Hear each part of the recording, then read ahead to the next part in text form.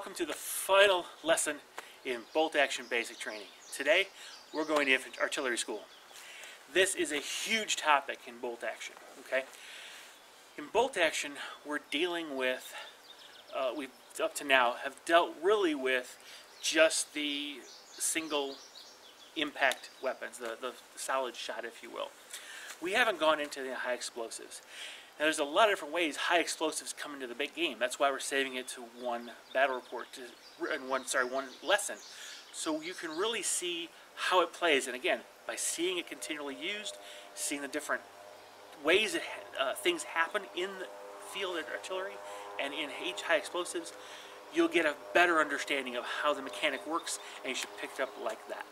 All right, so let's kind of cover this really quick. What you're going to need when you introduce any artillery or high explosive rounds, which could be mortars, or any artillery piece, or even anti-tank guns, okay? Because anti-tank guns have a high explosive option. Not very powerful, but it's there. Just want to let you know about it. Autocannons will also have a special variation on that. Now we'll talk about autocannons a little separately. So, what you'll need that you don't already have is essentially a set of templates. Real simple. Just all you need are rings that are 1 inch, 2 inch, 3 inch, and 4 inches in diameter. That's all you need. You can get those rings anywhere. You can make them. You can print them out if you got a 3D printer. Have a friend that has it, you can do it. Bolt Action, Warlord Games produces their own. It's a nice, basically almost a figure 8 that has all four. You know, the two rings basically with the internal diameter is 1 and 3 inches. The external diameter of 2 rings is 2 and 4 inches. Very easy to use.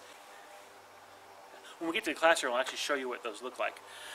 But that's the only other thing you'll need when it comes to this in the the whole use of high explosive artillery. Okay. All right. So that's really all we're going to be covering here. There's a lot to it, but it's a very focused subject matter. So let's head down to the classroom and we'll see what we can learn about high explosives and artillery. Alright, so what is HE, high explosive? What you've seen in the games and the lessons prior to this is we consider solid shot from every gun that's fired. High explosive is instead a shell that has an explosive component inside designed to create shrapnel, right? So it's an area effect weapon. Now, HE weapons use a template to resolve the hits instead of just one strike, one hit. And you can use like this Warlord Games template here. It's essentially it's a nifty little template. I actually do like it. You have all the templates you need right here in the one, or you can use individual rings. So it's really easy to kind of figure this out. Weapons systems, many of them can use your regular mortars, like howitzers, but even your anti-tank guns and guns on vehicles can fire high explosive ammunition as well. The profile of the vehicle, the profile of the weapon the vehicle has, will actually mention an HE. And take a look at this example over here of the couple of different weapon profiles. You'll see an HE and a diameter listed. That tells you what kind of HE is. Now if you take a look at this table, this is the table of the 4 different type of high explosive charges. Okay, it's really easy to remember. You have 4 different sizes, everything from a 1 inch, 2 inch, 3 inch to a 4 inch template, and that's what you're limited to. Now what's different about high explosive is that it will not inflict only one pin when it's hit, like normal weapons do. Instead, it will inflict a random number. And you'll see, based on the number of the size, you'll be everything from a D2 up to a D6 pins. So they can actually put down a lot of pins on a unit, so you gotta be careful of these HE rounds. The other thing that's important, if you take a look at the pen value, very easy to remember pen values for these. Now, pen value is equal to the diameter of the template. So your 1 inch is plus 1 pen. Light howitzers, 2 inch template, plus 2 pen. Very easy to remember. So the one thing to remember about the pen value though is that it is never affected by long range. Since you're exploding the shell on the target, you're taking whatever the pen value is right there. So no penalties for range. So that, in a nutshell, is kind of what we're dealing with here in the HE space. Now, different weapons had different ways of delivering an HE round to the target. One way of doing this is firing direct fire, which is what we've been doing all up to this point, right? Which you fire, your normal modifiers apply, long range or super short range. Is it behind cover or in cover? All those bonuses. It just works out like we've been doing prior to this. The other way is indirect fire. So we'll talk about that one differently. Now, indirect fire is different from direct fire in this one way. You can actually fire over your own units or through. You don't have to worry about the 1-inch gap between your line of fire and one of your own friendly models. So that can be very useful to set your indirect fire units behind your lines, and it'll just lob shells over to your opponent. Okay. Indirect fire also has a minimum range, whereas direct fire does not. Now, you have to pay very close attention to your weapon profile in the chart, because some indirect fire weapons that can also shoot direct fire have completely different maximum ranges depending on which way you're shooting. So pay close attention when you're using your weapon profile. All right, now regardless of how you're shooting your HE round, the target can react normally. So when you select the target unit to fire on, that unit, if it doesn't already have an order dice, can choose to go down in response to your attack. Going down will obviously make it harder to hit on a direct fire weapon. It won't affect an indirect fire roll, but one advantage of going down with high explosives is that you actually have the number of hits.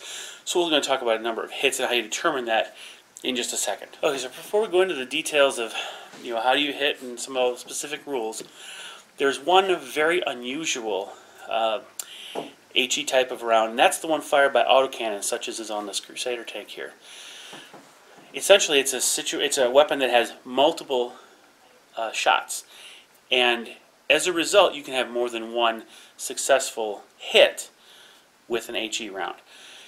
The template for that is actually going to be a little different.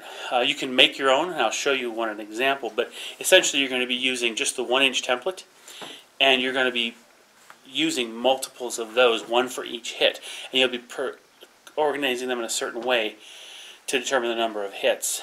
So let's kind of move into a different section, and let's take a look at how we actually determine how many models we've used. All right, so let's talk about the template itself.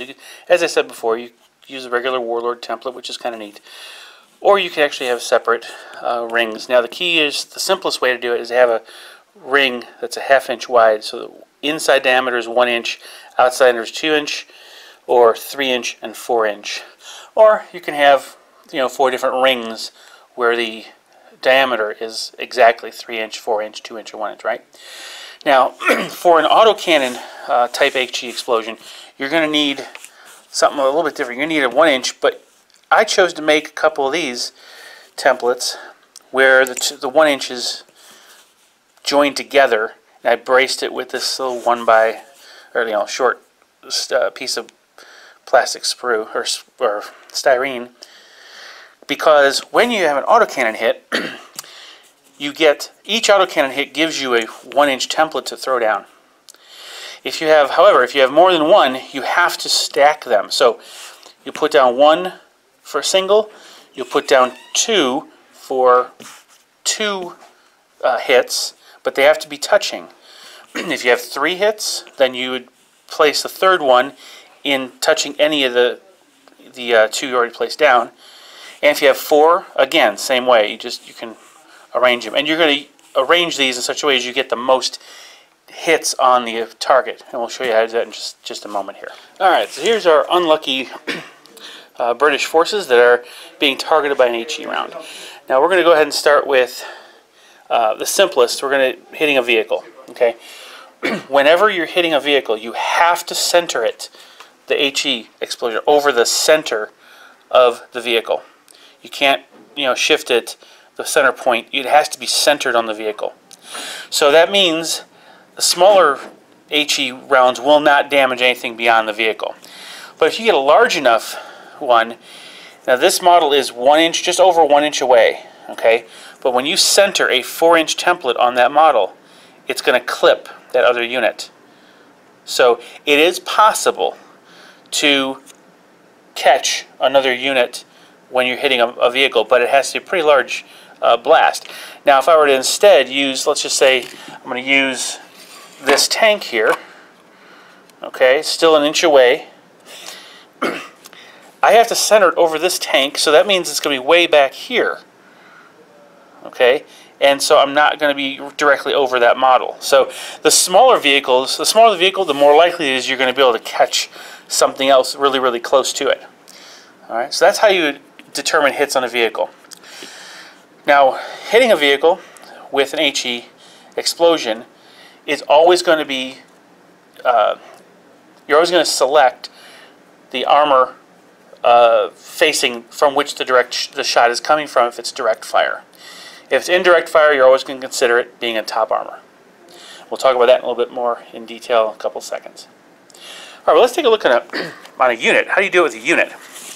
So let's use the 3-inch. Let's pretend we got a 3-inch, so that'd be inside the circle here.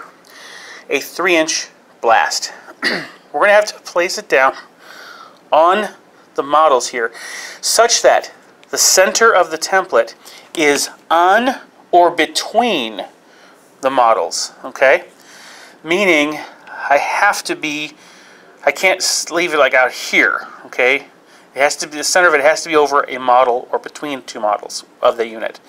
And what I'm trying to do is find the position where I can maximize the number of models I'm hitting. So here's 5, there's 6, here's 6, so the most I can get is 6 in this one. Okay, and that you place it so that you maximize. That's the rules. You don't try to, find the best spot that gets you the most, like maybe splash damage to another unit nearby, which I'll talk about in a second. You have to maximize the number of hits on the unit. What if this 3-inch was hitting this unit here? Okay, it's small enough. I'm getting all 3. I have to center it on a model or between, so that's right here. And of course, if I don't read the rules right, I'm going to think I can splash the carrier here. But remember, I have to maximize the number of hits on the initial targeted unit. So that means I have to bring it over to here to make sure I get all 3, which means I'm not splashing the tank. So it's extremely important you maximize.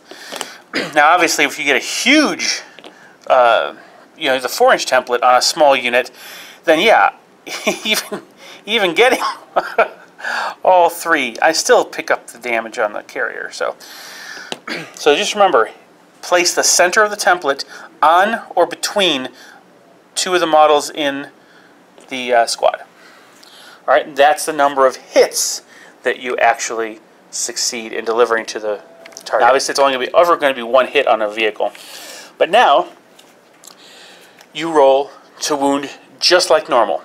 And remember, it's very simple to remember the pen value for it. A pen value is equal to the diameter of the actual template. So center one is +1 pen, 2 + 2 pen. We were assuming a 3-inch template, like a medium howitzer. So that means we're going to be +3 pen to wound 6 models in this unit. So roll those dice normally, and the number of wounds are treated the same. You can go ahead and the opponent selects whichever models he wants to kill, unless of course you roll a 6 and then followed by another 6 you get roll for exceptional damage. You're able to do that. It's very, very, very useful taking out units because of that essentially huge plus to your pen value, right? Now, before you move on to the next thing, you got to figure out how many pins. So instead of just delivering 1 pin, you can say, take a look, I'll put the chart up here in this corner. On a 1-inch template, like a light mortar, you're going to do D2 pins. So 50-50, 1 or 2 pins is pretty good. On a 2-inch or 3-inch template, you're going to do D3 pins. And on a 4-inch template, you're going to do D6 pins. They can put a lot of pins down on an enemy unit, especially if it's like a tank and the opponent, you can actually potentially damage the tank. So this is a good way to start eating away at the pins on a unit, putting them on there so that eventually they hopefully break and flee the table, instead of just trying to destroy them all the time. All right, so what about this 1-inch autocannon template kind of thing? So it's going to be a little tricky since I don't have multiple hands. I don't have something to hold this camera in position. But what I'm going to need to do is, all of these models are within 1 inch of another model in the unit, so they're all spaced out properly. So I'm going to take my first autocannon hit and I'm going to place it somewhere. I'll place it right here. So I just clip the first one and most of the second. Okay. Now if I was able to get 2 hits, then I'd instead use like this and try to get it. So here I'm able to pick up 2 units. See, there are both these 2 models on one and these 2 models on the other. All right, now remember, this is one template now. Even though there's multiple shots or multiple hits of the autocannon, I'm only using one template. So I'm going to count 3 models. You don't double count the one that's hit by both, right? Both circles. So that's 3. Now if I were to get a 4th, or let's just say, here, I'll do this. If I have a 3rd one, I'm going to try to do this. And I'm going to place it such that here it's over 4 models now. So I'm able to get the 3 autocannon hits, 3 templates lined up, so I pick up all 4 of those guys. And if I'm lucky enough to have actually 4, then I could probably get a 5th one if I am very, very careful, if I can pull this off. Okay, so like here, now I've got these same 4 under there, but now I've just brought this one into the hit. So with 4 autocannon shots that hit, I was able to get 5 units. So that's how you determine the number of units or models hit by your HE autocannon rounds. Now, autocannon, this is where you're sacrificing a little bit. You have a chance of getting additional hits instead of, it's like for example, a single shot from an autocannon will get you 1 hit, but if you use a template, you can get 2. If the guy's tightly packed, you can get 3 or 4. Okay, so sometimes you want to go to HE, but when you go to HE with an autocannon, your pen drops from 2 or 3 down to 1, and so it's great against infantry and soft targets, not so great against obviously armored targets, but getting the additional number of hits on infantry is really what you're going for here. So that's why you would use autocannon HE shots instead of just a solid shots. Alright, so let's talk about indirect fire. I'm going to use this howitzer as an example real quick of how we do indirect fire. It's going to fire, it can fire directly out to 48 inches, or it can fire indirectly, I think out to 60 inches. But you notice up in the table here, up in the upper left-hand corner, here's the stats for this. And you can see how it has a minimum range and a maximum range if you use the HE round and go indirect fire. Now, in order to determine if I can shoot something directly, I need to draw a line of sight from the breech to the target. Indirectly, though, I need to draw a line of sight from one of my crew members to the target unit. Now, we'll talk about spotters in a separate video, okay? But for now, no spotters.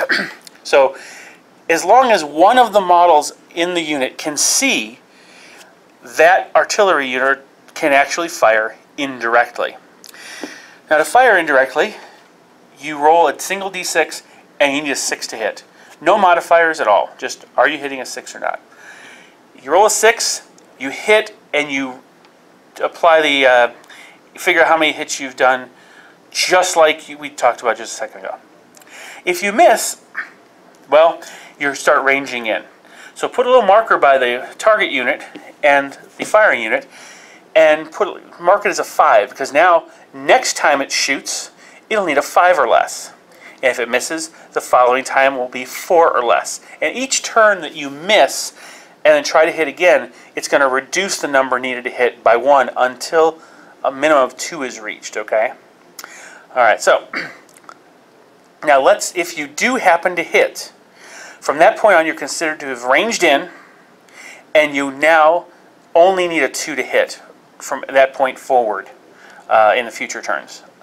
Now, the only way for the opponent to avoid this is to actually have his unit wiped out or to move far enough. So here's an example. I've got a unit of 7 guys here marked out by this 4-inch ring.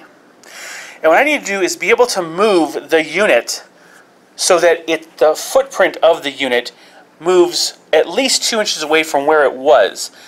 Now, it doesn't mean I just have to move the unit 2 inches. It has to move completely 2 inches away from where it started, so that if this model moves this way, this model has to be 2 inches away from that point. So, if you have a blob of infantry like this, it's going to be very hard for you to move the 6 inches and get outside of 2 inches from your initial footprint. You may need to run them to get them out of the way. So you may want to actually keep your guys kind of more in a line. This way, it's easier to move. So they're only about 2.5 inches this way. I can easily move 6 inches and get this back row more than 2 inches away from where the front row stopped. Okay? Let me put this illustration up, and this should actually make it a little bit easier. So you'll notice the unit began here and needs to move. We're just going to use an advanced move of 6 inches, and it needs to end up over here so that the distance between the area it started in and the area it ended in is more than 2 inches. It's called the footprint. Large vehicles that don't have a lot of room to move, or large infantry units in certain configurations may find it hard to escape that, because until you do, the ranged in still counts for it. As soon as the target unit moves more than 2 inches, you take the ranging in away, and the firing unit has to begin again with a 6 to hit. Okay, so let's talk about one more thing dealing with high explosives, and that is the difference between hitting direct fire on a vehicle and hitting indirect on a vehicle. Hitting direct is you follow all the rules we've talked about before, but hitting indirectly, it is assumed to hit the top. Okay, so on a armored vehicle, any unit or any HE round coming in from the top, like indirect fire, is going to be treating the he's going to get a +1 to pen because it's the weaker top armor, right? Now, if it's direct fire, it's always going to be against the facing. Indirect fire is always against the top. That's how it works. Now, open top, that's interesting. Now, direct fire, there's no penalties to this except the fact that it's going to take pins just for being hit.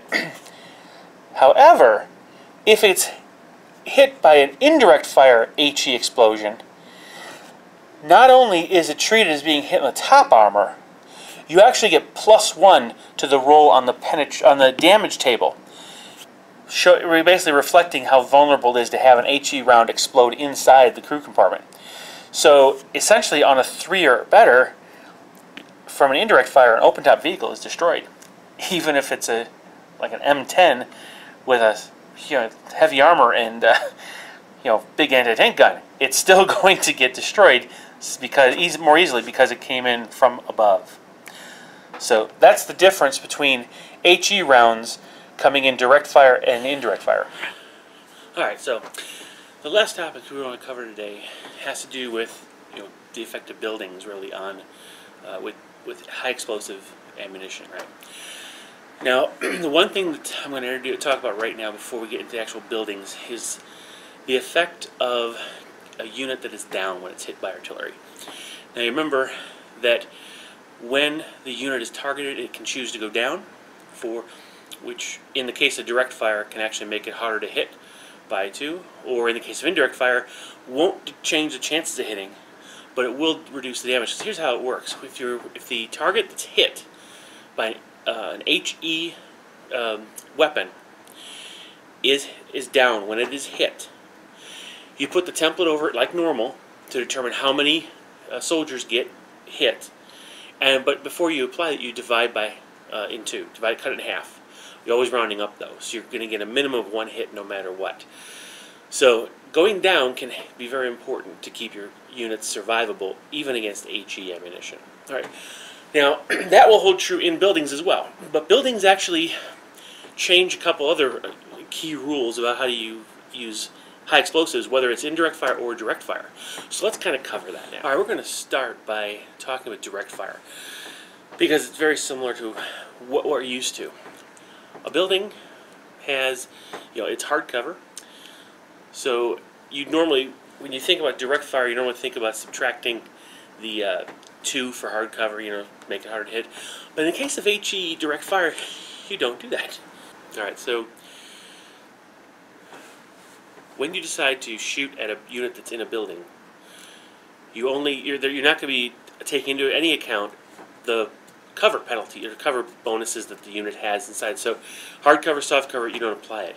Small team still applies. The pin markers you've got still apply. Long range still applies. Any other special rules that may make it harder for you to hit will apply. Super short, that'll apply as well. Now the key is, though, you're aiming at the building's floor, not the actual unit inside. So the one thing that's going to happen is you can decide when you're being shot at, the player can declare that he wants to go down. Down will also subtract 2 from your roll when you roll to hit. Because the concept there is that the unit's trying to kind of find some shelters out of the way, get some protection from overhead, whether it's under desks or buildings or any parts of the interior, they're going to try to find some protection. So, roll to hit. If you hit, then damage is determined differently. You don't actually put the template over the building. You roll a certain number of dice. Now, if you take a look at the table, which I'll go ahead and I'll put it up. Yeah, I'll throw it over here. Okay. You'll see that a 1-inch template is a D3 number of hits. Not too bad. But notice it's 2, 3, and 4-inch are 1, 2, and 3 D6 hits. Now, even if it's a small team, with only 2 guys, it's going to take all those hits. So you can actually do more hits than you have models in the unit. So that's why early in the very first video about small arms, I mentioned how buildings are very, very good protection against small arms, but you have to be careful if there's heavy weapons on the table, like artillery, because that's when buildings become dangerous. So, when you have a unit that goes down, you're going to have the amount of damage just like I discussed earlier. Now, the timing of this all is very, very important. If you read the rules carefully, you'll notice that you have a choice to go down before the fire shoots, but also with direct fire against using HE, if you don't declare to go down when you're being shot at, after the hits occurred, but before you roll for damage, the player, as long as there's no order dice already on him, can choose to go down. So this is one situation where you've got basically 2 points at which to make the decision to go down. So I think that's actually, I don't know if they meant to do it that way, but that's how it's written. So be careful how you play it. Don't forget that that's how you determine when to go down. Okay. Now, what's interesting though is when you actually roll for damage and you go to do your rolls, you add the pen value of the HE blast, 1, 2, 3, or 4, depending on the size. But you do not get any bonuses or benefits of extra protection from the building like you normally would. Just like with a gun shield. Matter of fact, that's something else when you're looking at shooting at a artillery piece. If it has a gun shield, HE ignores any gun shield or special protection offered by gun shields or buildings. So you're going to be hurting even veteran troops pretty well, very often. Even with a light howitzer, which is a 2-inch template, that's +2. So you're killing veteran soldiers on a 3+. So, like I said, dangerous to be in a building when there's HE around. Okay.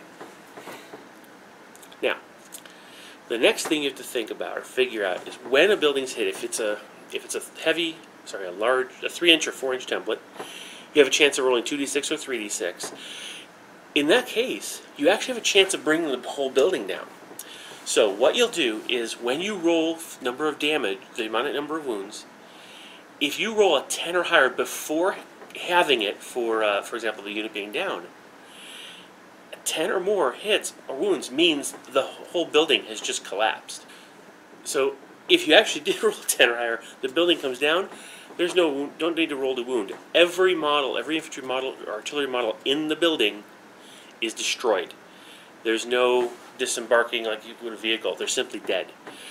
Okay, no chance of. That's not a good way to kill veterans with a heavy howitzer, or medium howitzer, even on a building. Okay.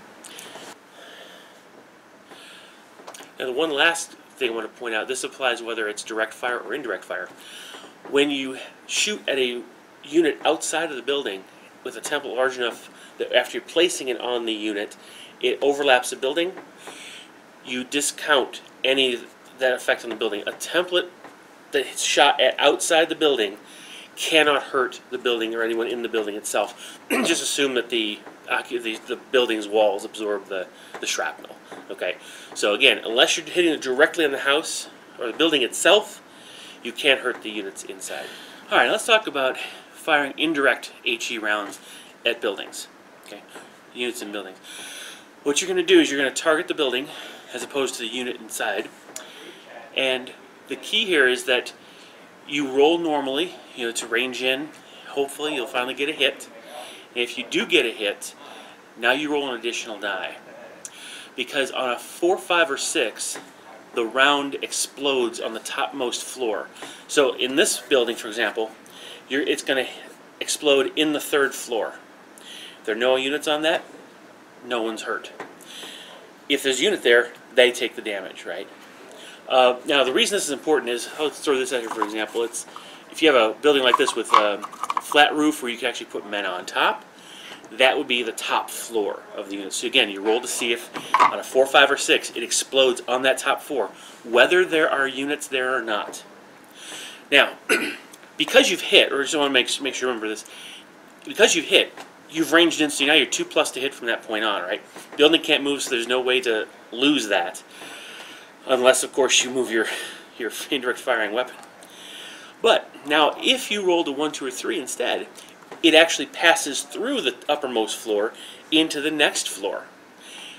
So roll d6 again. On a 4, 5, or 6, it explodes on that floor and affects any units on that floor. A 1, 2, or 3, it penetrates through to the next floor. So again, 4, 5, 6. So you're going to work your way down until you reach the very bottom, and that's where it will explode. It will explode somewhere in the building. Now, you may want to talk with your opponent and determine whether or not any of the buildings have a cellar. There are situations where maybe with a narrative scenario or something, cellars might be important. It might be a way, there might be something hidden there, or it's a place for some units to kind of hide out and wait until the right moment of the game to come out. Wait. A cellar would be another occupied floor, right? So the round would come through and potentially reach the cellar. Now, with one shot, only one unit in that structure can be hurt. It depends on which floor it actually lands on. Again, as with direct fire, any 3-inch or 4-inch template, which has a 2d6 or 3d6 number of hits on infantry in a building, if you roll a 10, again, prior to having a 10 or more, the whole building comes down. So, again, like I say, dangerous for infantry to be in these buildings with larger HE units around. Okay. All right, now I'm going to mention one thing that'll clarify, actually. Even if the round explodes in a floor of the building that has no infantry on it, no unit on it, you still have to roll to determine the number of hits. If it's a large 3-inch or 4-inch template. Because again, even though you may have missed the unit you wanted to hit, the round exploded in the building, and you could still roll 10 hits or more. And if you have, well, that means then that the building has come down, even though it exploded on a floor that didn't have the infantry. Okay, so sometimes a near miss is good enough. Okay. All right, there you have it. That's the infantry killer. I can guarantee you, it's an anything killer. High explosive can be devastating, especially when your infantry units are packed tightly, or you're coming in directly with even a medium mortar on top of a tank. It's enough to put the fear into that tank and really disrupt them.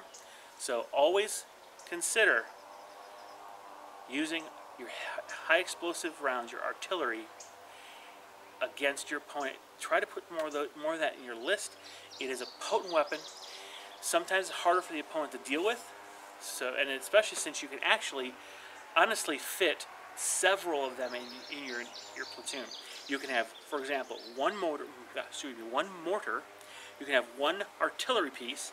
You can have an armored car, and some of those have autocannons, and autocannons have an HE round. And then you can have tanks or self-propelled guns, especially something like the priest or the sexton, which is a howitzer on a tank, right? Those are going to put down, there's potentially four slots in your reinforced platoon that can bring down HE fire, not counting your forward observer, which can be deadly. So, feel free to kind of play around. Please go back to the rulebook, review it, but stay tuned because the next video is going to be a field exercise where we see just how deadly high explosives can be. All right? Bring on the artillery. So, thanks for sticking with me in this video and these 4 lessons. Please share, like, subscribe, especially if you've got friends who want to learn about the game or are interested in learning bolt action. Send it to them or send them our way, and then we'll teach them how to play. All right? Have a lot of fun, and stay tuned for the field exercise. Bye-bye.